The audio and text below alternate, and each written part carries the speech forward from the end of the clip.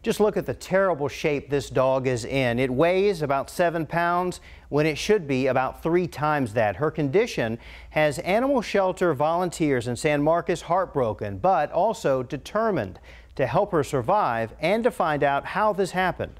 Molly Oak has the story.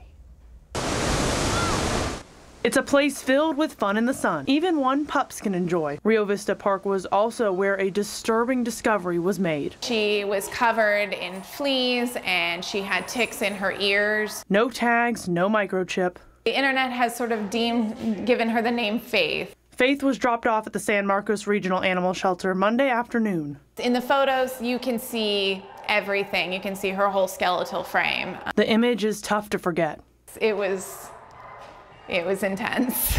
Especially for Lauren Volpe. She was just very, very thin, very frail, but she just immediately came up to me and started trying to give me kisses, and just to see that, I got a little emotional.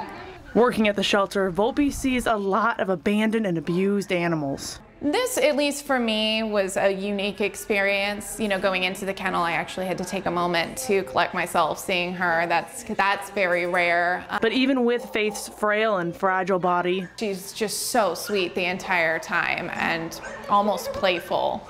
She just wanted somebody to love on her and play with her. That's what gives Volpe hope.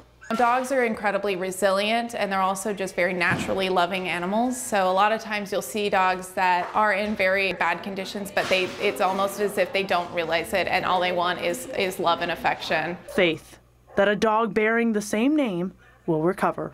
She does. She feels better too. In San Marcos, Molly Oak, KVUE News Night Beat.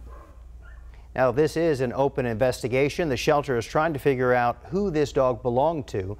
If you have any information that might help, please give the shelter a call. That info is on KVUE.com right now.